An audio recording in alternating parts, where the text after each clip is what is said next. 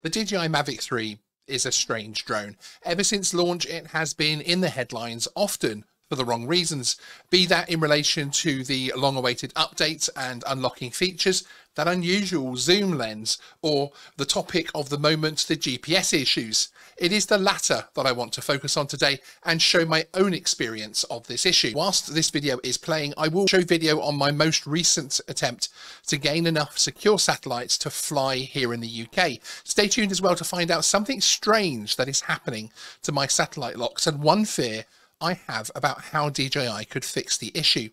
Very quickly, for anyone who does not know, there's been an ongoing issue with the DJI Mavic 3 where it takes many minutes to gain satellite locks for safe flight. Some of our viewers in the US in particular have struggled their way to over 8 minutes, and a couple taking 10 minutes to get a full lock. The reason behind this would appear to be a change in which satellite constellations the Mavic 3 has access to.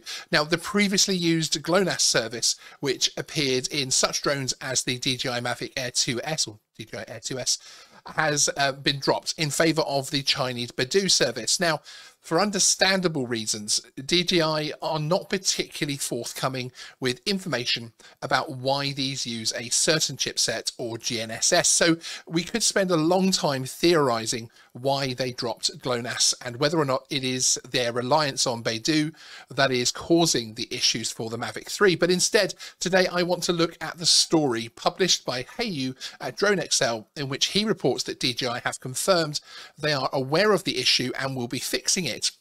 Well, let's take a quick look at the story. Hayu at DroneXL received an official statement from DJI acknowledging the slow satellite acquisition and will address it in a firmware update coming soon.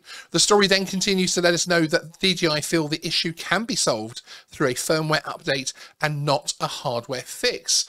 The story came to prominence when a reader of DroneXL sent Hayu an email showing an encouraging conversation they had with DJI support, asking DroneXL to try and gain some form of confirmation through his contacts, hence their approach to DJI. There's a link to the full story so you can read more fully DJI's response to DroneXL and their viewer.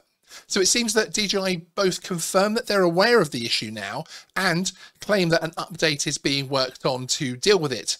This is generally great news. If DJI say they are bringing an update soon, they tend to stick to that promise. And the fact that DroneXL gains confirmation as well means we should see it soon. One issue I would like to raise is to ask DJI whether or not they will be sharing with their customers and the industry what the issue was and how a firmware update is able to solve a GNSS issue.